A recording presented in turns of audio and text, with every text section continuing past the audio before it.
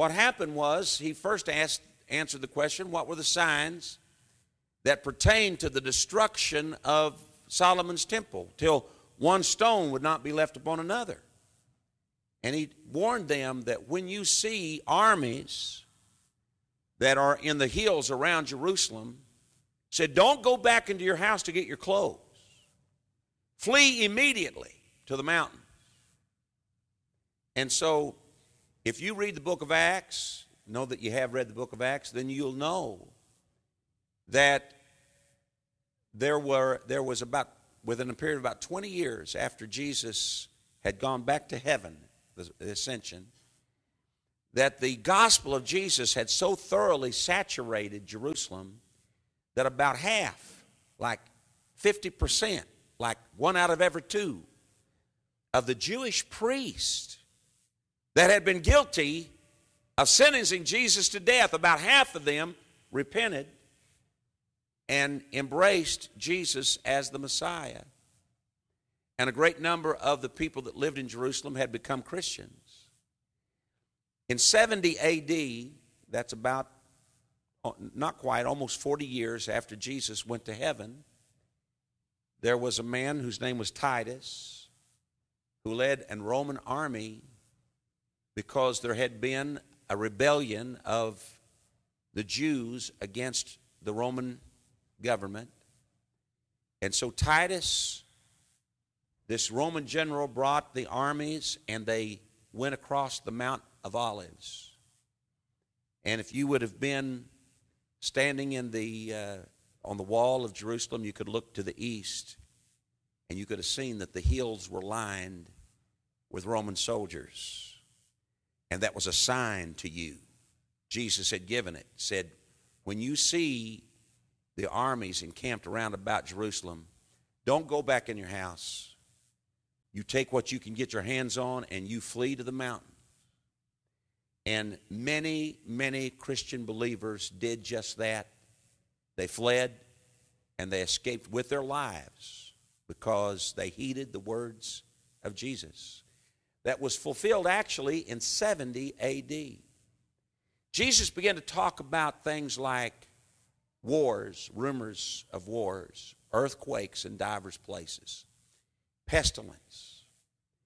And then he said, these are the beginning of sorrows. And the term sorrow would be the same term that would refer to a woman who was with child and beginning to have the contractions, and then later labor pains that would bring forth a child. And just as birth pains on a woman with child become more intense and closer together as it gets closer and closer to the day of that baby being delivered, or the hour, the moment of that baby being delivered, even so, those signs that pertain now to Jesus' second coming, not the rapture, the second coming. Some of you may not have realized that there were 2 distinct groups of prophecies. One talking about when Jesus will come in the clouds, when the saints will be raptured to meet him, and a second pertain to when Jesus will actually come back to the earth, the second coming, when he will reign then for 1,000 years. And these signs pertain to the second coming, more closer together, more intense. These signs will come until the day when Jesus will appear riding on a white horse with 10,000s of his saints, riding on horses, and make their appearance. And Jesus will make a physical return to planet Earth. His feet will touch down on the same mountain that he left from, the Mount of Olives. And an earthquake will cause that mountain to be divided north and south, and will make an east and west passage that will go from that mount across the Kidron Valley to the eastern gate that's now been sealed up by Islamics. We know there's no extremist. But Islamics have sealed up that wall to try to prevent the Messiah from entering that gate. They have made a cemetery in front of that gate, dead bodies that would be an attempt to keep the Messiah from coming in that gate. But when Jesus' feet touches the Mount of Olive, the Bible tells us that that mountain will be divided north and south. It will create a valley that will run east and west and will tear apart all the resistance at the eastern gate, and Jesus will walk directly to the Temple Mount where his kingdom will be established for 1,000 years. And so, when you talk about the signs that point to the rapture of the church, which is really what most people are interested in, there is no sign about the rapture. There is not a sign. I know, I've watched some of those people that you've watched on TV, and I sit with bewilderment when they have all these signs that purportedly point to the rapture of the church. When Paul talked to the Corinthian church about the rapture, do you remember what his words were in the 15th chapter of 1 Corinthians, verse number 51? He said, "Behold, I show you a mystery. We shall not all die, but we shall all be changed in a moment, in the twinkling of an eye. This mortal must put on immortality, and this corruptible must put on incorruption." He was talking about the mystery of the catching away of the church. Jesus said to Martha at the tomb of Lazarus, "He who lives and believes in me shall never die." Those people that fall asleep in Jesus, he's the resurrection. They will rise again. But for those of us who are alive at the rapture, we shall never die. Amen. That's the blessed hope of the church. Amen. We wanted to remind you that what we said last week is, it is impossible, according to Matthew 24 and verse 36 and many other similar verses, it is impossible for us to know the day or the hour when Jesus will, in fact, come again. We can't know the day or the hour. Jesus said that no man knows the day or the hour. In fact, he went on to say on that place that even the angels don't know the day or the hour. I want to tell you that in the Gospel of Mark, he goes on to say an astounding thing. I didn't elaborate on this last week, but I'm going to this week. He said, no man knows the day or the hour. The angels don't know. He said in Mark, even the Son does not know when the rapture will take place. Someone said, well, that's impossible. The Son is God. If he's God, he should know everything.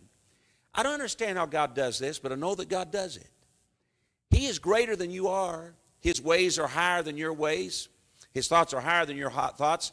And things that you would think are impossible are completely possible with God. You say, well, God knows everything. God knows everything that he chooses to know.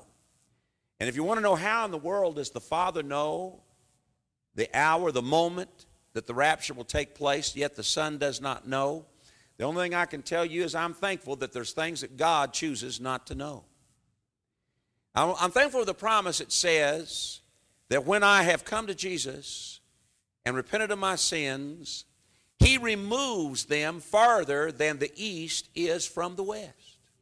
I love to tell you today that he not only removes my sins, but he buries my sins in the sea of God's forgetfulness.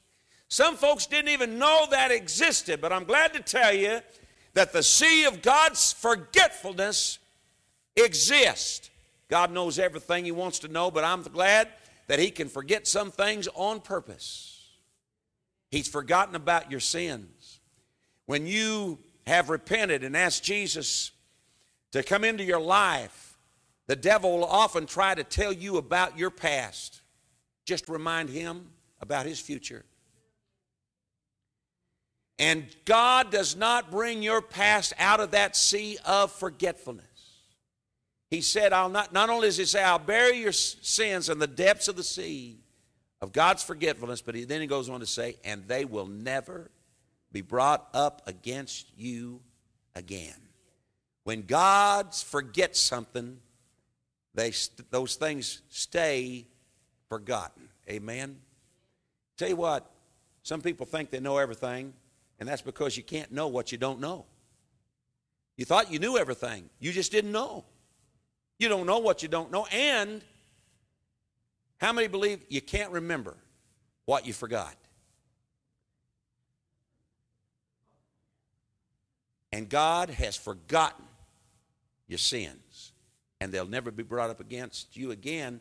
And Jesus has, by his will, decided to leave the moment, the day, the hour of his coming in God's, the Father's, own power. And the reason I emphasize that so strong this morning is I want you to know that if no man knows, and if no angels know, and if Jesus doesn't know, then all those teachers that you've heard preach on prophecy on television, they might think they know, but they don't know. Amen. And I don't today come to tell you when Jesus is coming, but because I confess that I don't know the day or the hour. But I'm telling you that though the Lord has not revealed to us the day or the hour, he has certainly told us the times and the seasons. During my lifetime, and I've been preaching the gospel for over 40 years, I have preached literally, this is not an exaggeration, when I tell you that I have preached literally hundreds of sermons in which I dealt on the signs that pertain to the coming of Jesus. And I'm going to tell you that I have often said to people, now Jesus is coming soon. I've been saying that for over 40 years. And so maybe I would like, if I had a chance, I would have liked to have made a little correction in what I said. In fact, I'll be honest with you, it doesn't alarm God that I said that Jesus was coming soon. With God, one day is like 1,000 years, 1,000 years like one day. It hadn't seemed like so long to him. But literally 40 years is more than a lifetime for many people.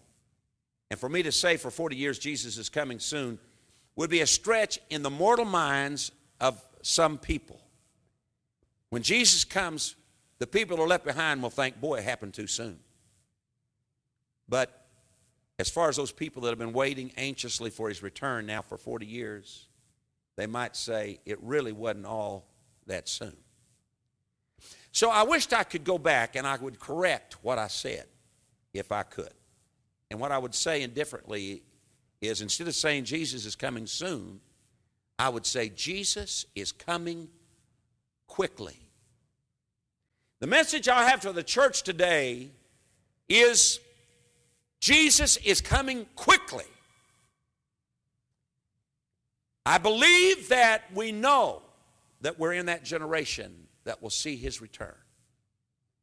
And when he comes, it will be in a moment and in the twinkling of an eye, and there will not be an opportunity for someone to make an adjustment in how they live at the moment of his coming. There will not be an opportunity for someone to pray a prayer that they intended to pray. There will not be an opportunity to say the sinner's prayer or to ask forgiveness.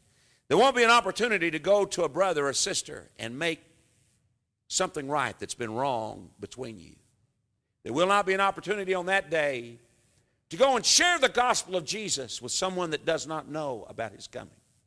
There will not be an opportunity for personal evangelism.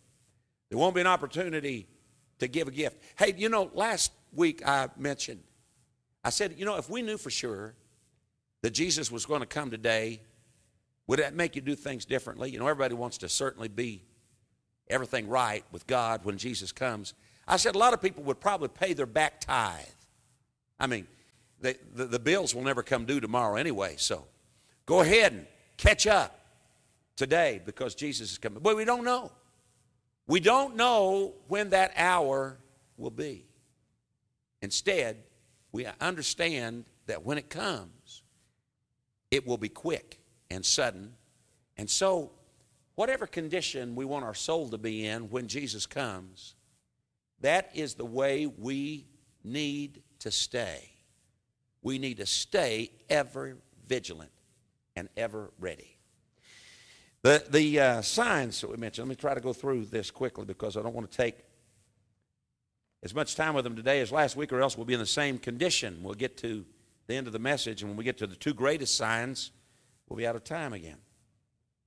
So I want to tell you that there are, first of all, minor signs that Matthew chapter 24 calls birth pains. There are false messiahs. That began actually before Jesus. People that came and claimed to be the Messiah and failed to produce the goods. That happened as early as the days of the Maccabees, people claiming to be the Messiah, but they were not. That has become very prevalent today, those that profess to be the anointed one. And more rapidly, these false Christ are presenting themselves. Wars and rumors of war. You know, besides the war that has captivated our attention, around the globe, there are so many border skirmishes, it really blows the mind. Now, we of course know about ISIS that has taken large swaths of territory through Syria and Iraq, and of other locations in the world that they have gained a foothold. Across the continent of Africa are no less than 3 large regimes that are taking areas, holding cities, holding hostages. We don't hear about those because our attention in our 30-minute news report is too focused on other areas that are seemingly more pertinent. So it causes us to overlook that there's not just the few wars that we are involved with as a nation, but there are countless other border wars. Just like the Ukrainian-Russian battle that we do hear about, arguing about where the border should be between countries. Should Crimea be part of Russia, or should it remain in the government that is now under? That type of battle is surfaced all around the globe. Wars and rumors of wars. And the scripture also warns about famines, pestilence, and earthquakes intensifying that mark the last days.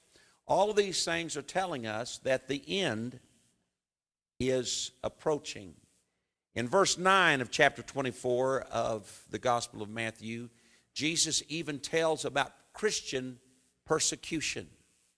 Before this service is over today, at the end of the service, when we have an opportunity to join our hearts together in prayer, I in my mind that we would pray for the 21 Christians and their families, not for the Christians themselves, they're in heaven, but their families, the 21 Christians beheaded because of their testimony of the Lordship of Jesus.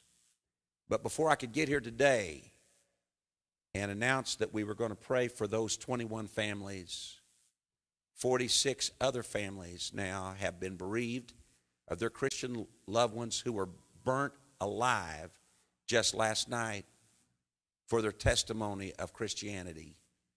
That is one of the signs that tells us that this thing is winding down and we are getting closer and closer to the end.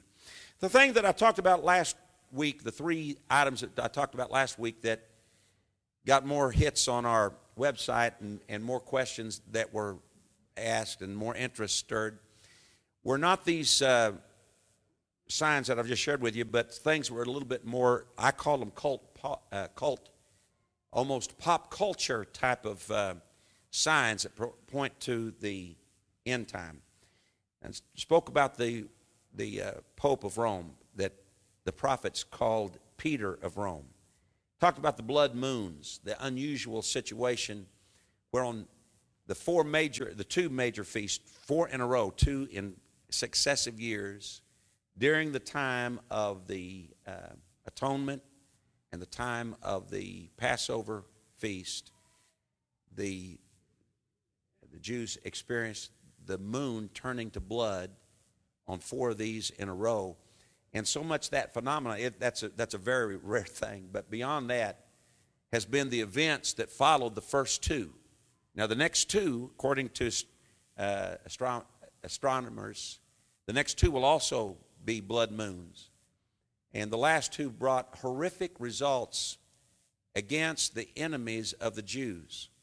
Makes me want to make sure when judgment comes that my country is considered a friend of the Jews. There's 2 more of these coming. It hasn't gone well for the Jews' enemies, the last 2. There's 2 more coming. It would be a good idea that someone in Washington made a point of saying that we're still the friends of Israel. Amen? Just a suggestion that maybe we would want to be identified as a friend. And then the red heifer, and I think that probably that interested me more than anybody else, so I'll just go on and say, these signs all tell us that we're moving into a different period in history. I could quickly go over changes that have taken place, beginning with Adam and coming to now, but I will save that for another day. And simply tell you that we're moving into a different period of God's dealing with men. A difference. Jesus said to his disciples that when you see these signs begin to come to pass, lift up your head, because that generation will not pass away until all these things have been fulfilled. That is an astounding realization. And for all those naysayers that have walked in these last days, as we read in the 3rd chapter of 2 Peter, walked after their own lust and said, where's the sign of his coming? Since the fathers fell asleep, all things have remained the same since the beginning of the creation. Now see, Peter said that those people would be going forth in the last days, and they're here. Those people said, I've always heard people talk about the coming of the Lord, but he's never come. He's only coming once. It's not going to be like you're going to experience the rapture for the 4th or 5th time during your life. It's only happening once. Someone says, well, it hadn't happened yet. You're right. But be this known to you, that the Lord is not slack concerning his promise, as some men count slackness, but he is long-suffering to you, not willing that any should perish, but that all should come to repentance. And the reason that we've heard this message sound a warning time and time again, get ready, Jesus is coming. It's not because the Lord hasn't been able to come. It's not because he hasn't decided when to come. It's because he's patient and he's long-suffering and he's not willing that any should perish. He's left the door open for you to get in and get ready. And that's why we've waited this long. I want to tell you the 2 great signs, and these, among all others, remain as God's greatest witness that we are living in the end time. I'd like for you to turn with me to the prophet Joel.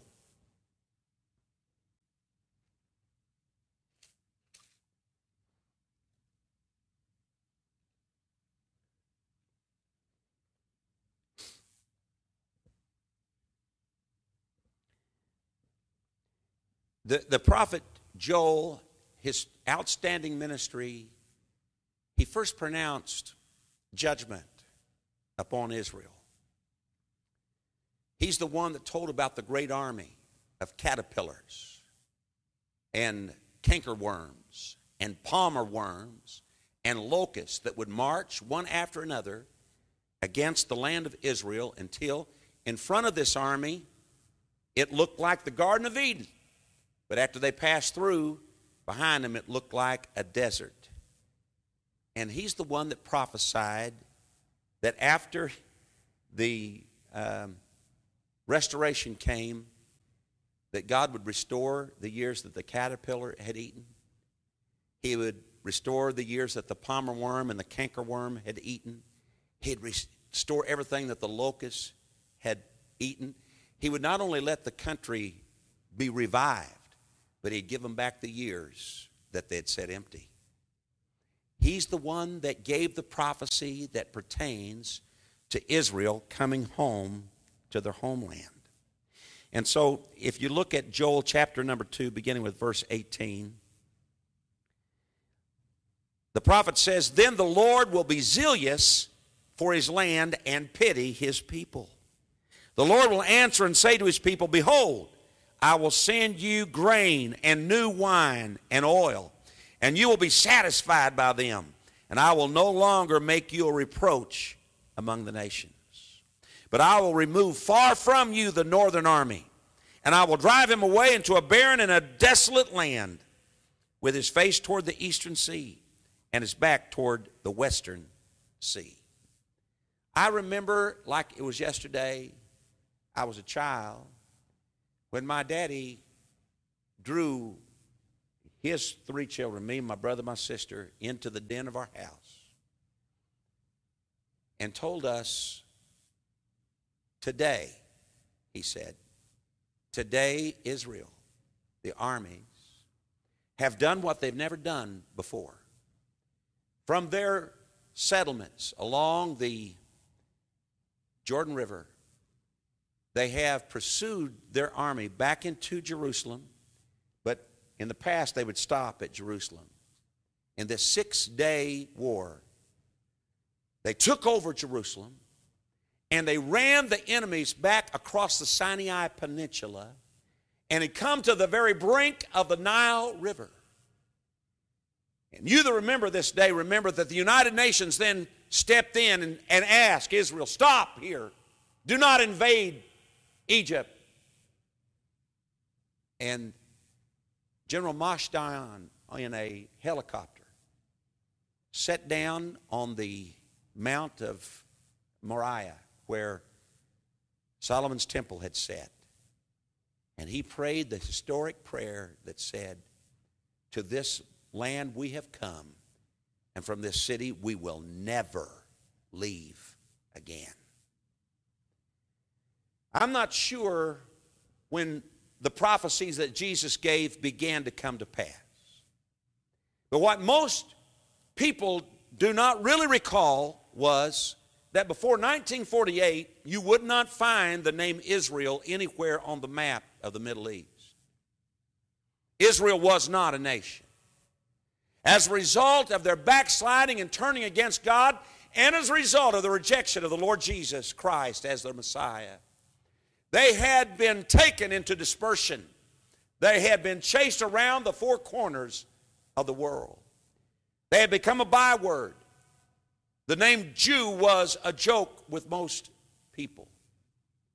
They had been persecuted in every land and rejected. What some of you here today will still have memory of was during World War II,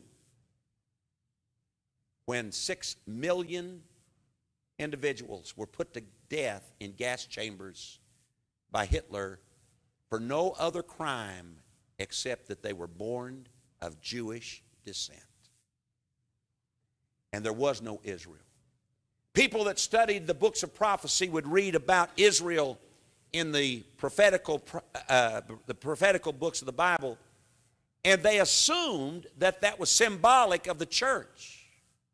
That's why so many people today have a hard time getting their prophecy in order, because it was based on the idea that the scriptures that referred to Israel meant the church, because there wasn't an Israel.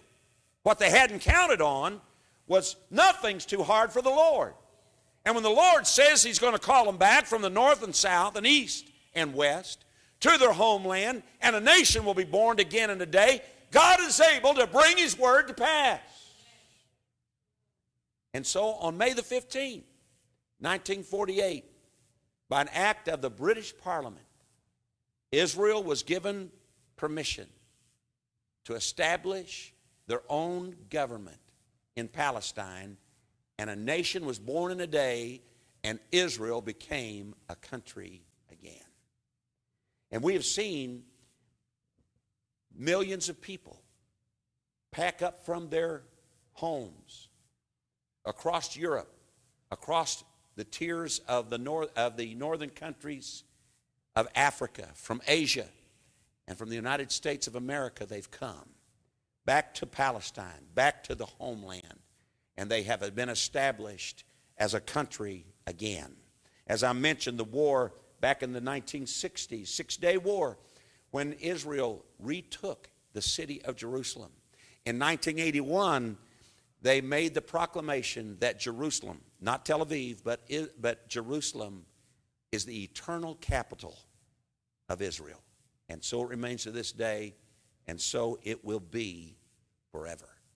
And this is one of the great signs that we're living in the last days. I'm simply saying to you, when Jesus said, when you see these things begin to come to pass, lift up your head, that generation will not pass away till all these things have been fulfilled. I don't know exactly which sign would have triggered the countdown for the last generation, but I'm quite certain that by now, 1948, when Israel became a nation again, 1967, when they retook Jerusalem, 1981, when they proclaimed that Jerusalem would be forever the eternal capital of Jerusalem, of Israel, or if it would be 2015, 1 week ago, when the prime minister would give a call to all of Europe and say, we want the Jews to come home to their homeland, and we will pay the bill for you to come, and appropriated funds to pay their passage back to move home to Israel. These are marked. We're living in the last generation. I'm talking to you about the most major signs that we're living in the last days. The other sign also comes from the book of Joel, chapter number 2. The first, the return of Israel. But after that, and I'm going to need to check here on my time. I don't want to get away from me. I want you to get all this. In chapter 2, beginning with verse 28, Joel says, and it will come to pass afterwards that I will pour out my spirit on all flesh. Your sons and your daughters will prophesy. Your old men shall dream dreams. Your young men shall see visions. And also on my men servants and my maid servants, I will pour out of my spirit in those days, and I will show wonders in the heavens and in the earth, blood and fire and pillars of smoke. And the sun shall be turned to darkness, and the moon into blood, before the coming and great and awesome day of the Lord. And it shall come to pass that whoever calls on the name of the Lord shall be saved.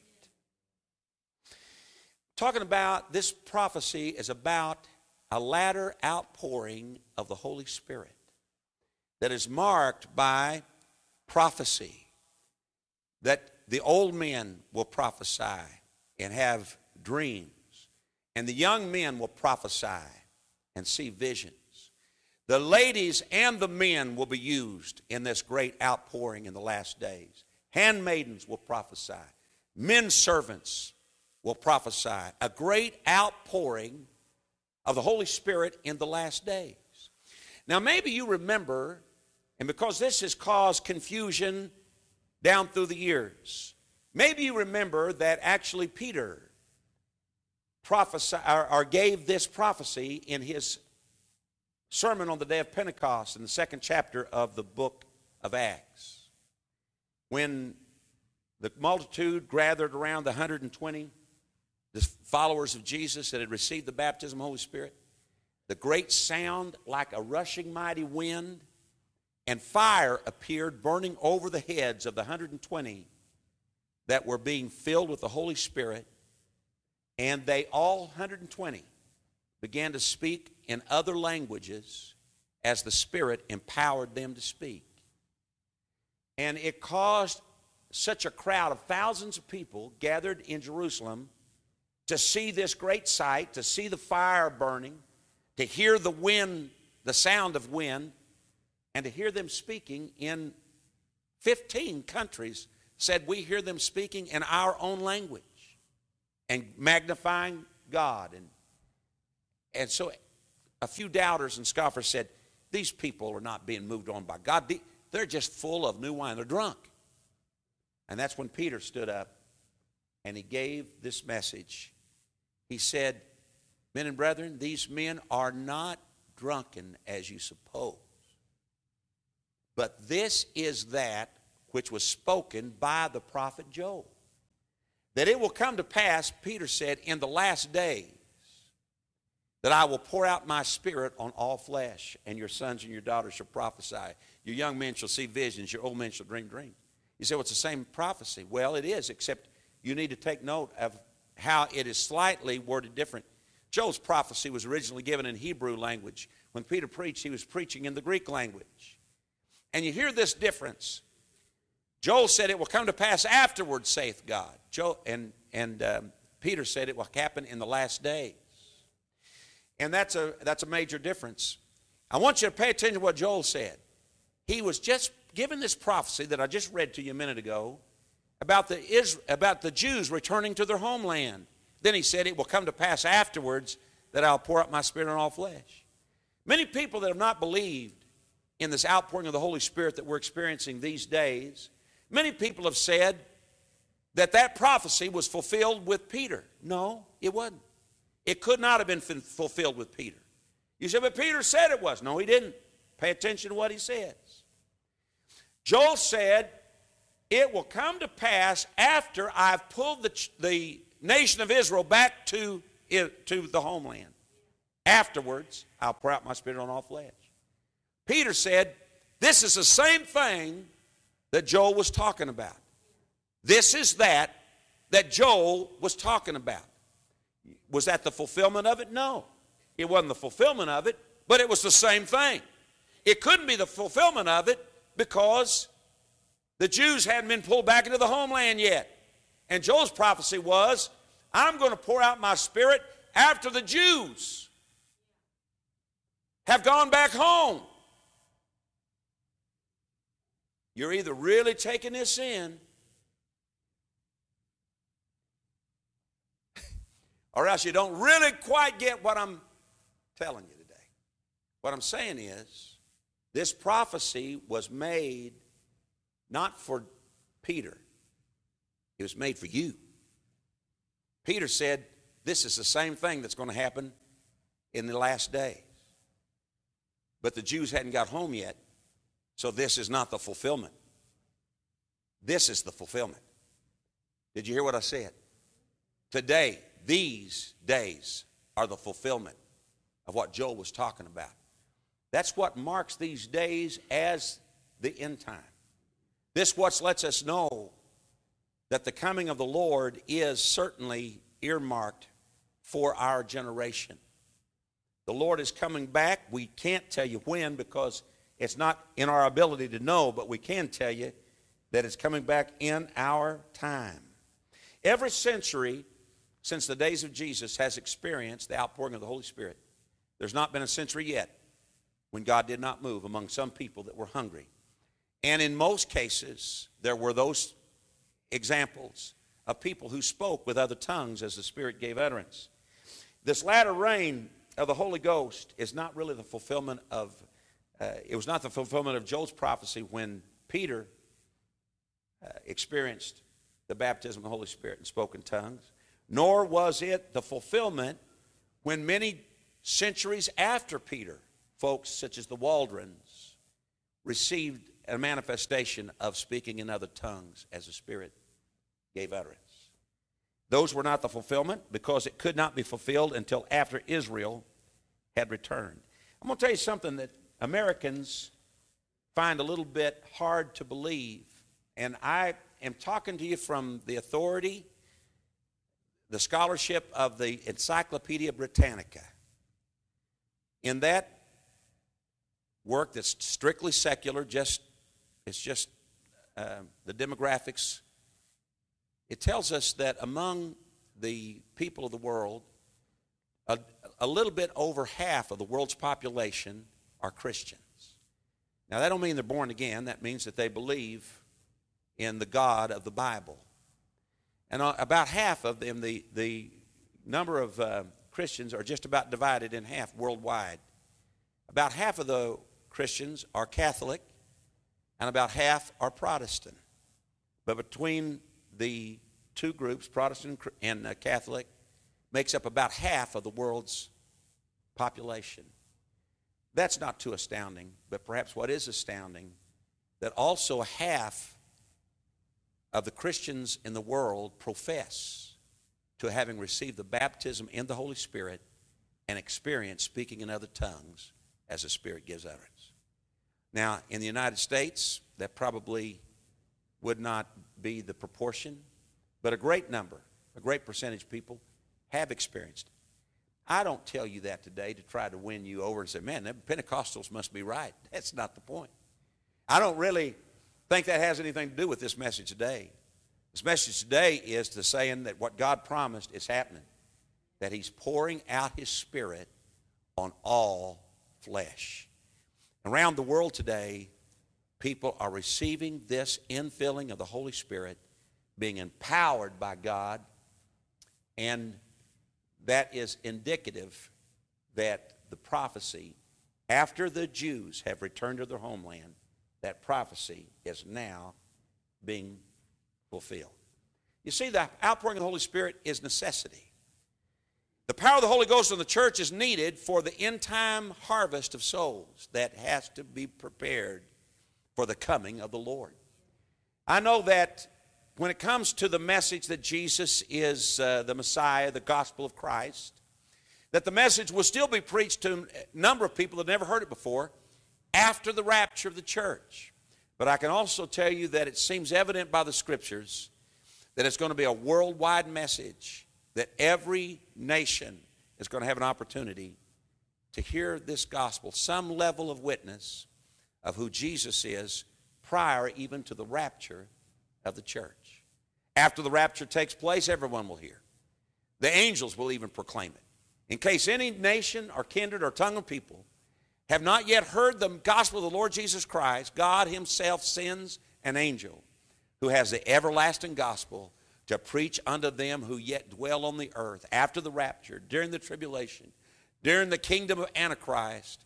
The angels will preach it, and no one will go without hearing the witness of Jesus and His gospel before the Lord actually physically returns to the earth. The power of the Holy Spirit on the church is the sanctifier. I've got news for you people that might have been kind of concerned that God had become lax in these last days. There are some people that seems to think that God in His old age has gotten a lot easier to get along with. Kind of reminds you of the grandparents, you know. The grandparents have gotten a lot softer on the grandkids than they were on us. You know what I'm talking about? You don't remember? You don't identify with that? My mom and dad would beat the fire out of me for the things they laugh at when they see my kids do it. And I realized, somebody said, well, they just gotten softer in their old age. No, they hadn't. They're just old. And they're trying to get into heaven. So they're acting a lot nicer than they used to act. I'm playing with you on that one. But a lot of people have this idea about God, like He's gotten soft. He used to be real strict, but now He's kind of lenient. Don't you believe that? That's a lie of the devil. And I'm telling you that it's the power of the Holy Spirit moving in the church today that's going to sanctify the church, going to wash the church with the water of the Word, going to prepare the church to be a glorious bride without spot or wrinkle or any such thing, and we be blameless when Jesus presents that bride in heaven to His Father. Can you say amen to that? The power of the Holy Spirit in these days. It's the power that's going to resurrect the church. Now, I'm going to wrap this up right here, but I want to tell you this is an important thing. The power of the Holy Ghost is needful in the church in these last days. Why? The greatest miracle that I have found in all the Scripture is the rapture of the church. Let me tell you why I say that.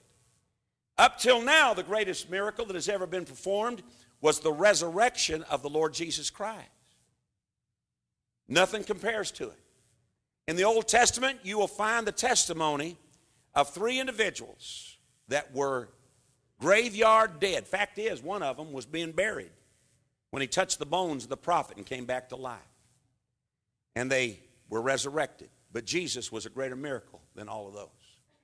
In the ministry of Jesus, you will read the story specifically. There may have been many others. But the Bible records the story of 3 that Jesus raised from the dead. Jairus' daughter was raised from the dead. The widow of Nain's son was raised from the dead. And of course, the dramatic call of Lazarus after being in the grave for 4 days. But even after 4 days, what happened in Jesus was a greater miracle than what happened in Lazarus. After Jesus went to heaven, the Bible talks about New Testament saints that raised the dead.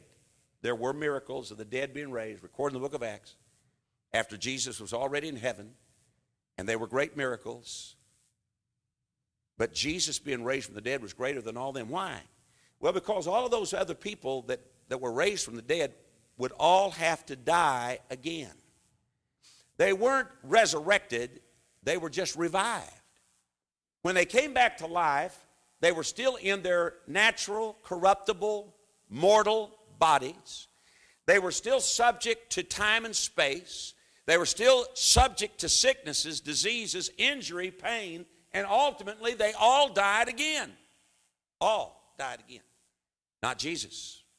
When Jesus came out of the grave, do you remember that great story? The stone was rolled back. Jesus didn't walk out of the tomb. When the stone was rolled back, it revealed that the tomb was empty already. Because Jesus couldn't be held by death, couldn't be held by grave clothes. The stone itself, the seal of the Roman government, nothing could hold Jesus. He was alive. He was gone when the stone was rolled back. A glorified body. He never saw corruption. His body was the first fruits of the resurrection. And he would never suffer again. He would never be hungry again. He'd never be tired. He wasn't limited to time or space. They had the doors shut the night of the first resurrection day, had the doors shut, the windows barred. They were all huddled inside afraid, and Jesus just appeared in their midst because he couldn't be held out anymore. He was a glorified body, the first fruit of the resurrection, the greatest miracle that's ever happened. He defeated the power of sin and of death when he rose victorious over it. Death, where's your victory? Death, where's your sting?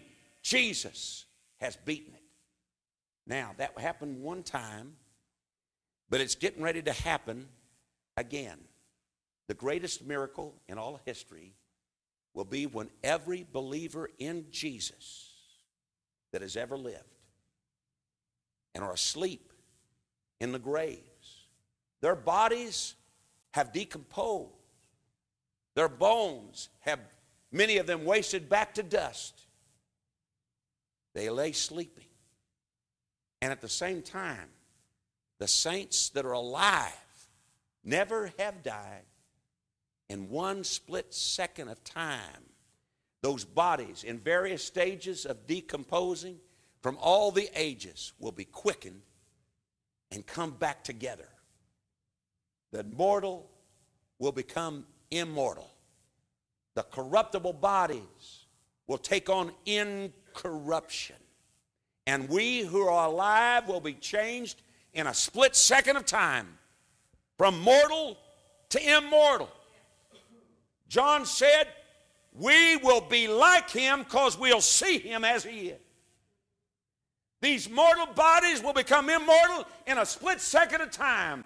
And the dead of all the ages in Christ will be quickened and come back to life. And will never be sick, will never be weary, will never be hungry. They'll never be thirsty. They'll never be bound by time or space, but glorified. Jesus was the first fruits of the resurrection, and we will be made like him in one split second of time, the greatest miracle that has ever taken place in the history of mankind. That's why we need the Holy Ghost. Now see, the Bible tells us in the book of Romans, I'm going to quickly close here. In the book of Romans, chapter numbers, let me get you to chapter number 8 and verse 11. If the spirit of him that raised Christ up from the dead dwell in you, then he who raised up Christ from the dead shall quicken your mortal bodies by his spirit that dwells in you. That's why this thing has come together the way it has. The outpouring of the Holy Spirit for the end time, for these last days, to get the church ready. And when it happens, no man knows the day. The angels don't know. Jesus really doesn't know. But the Father knows. And he's put this thing together so that in one split second of time, the great miracle of all the ages takes place. And we're all changed in a moment and in the twinkling of an eye. I'd like for you to stand with me, please, across this building this morning.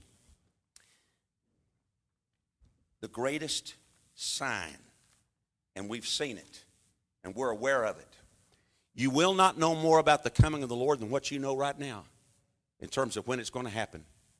You can't know the day or the hour, but we do know that these are, in fact, the times and the seasons. And we need to know that he's coming quickly. And when he comes, we must already be ready. We will not be able to get ready then. We must already be ready.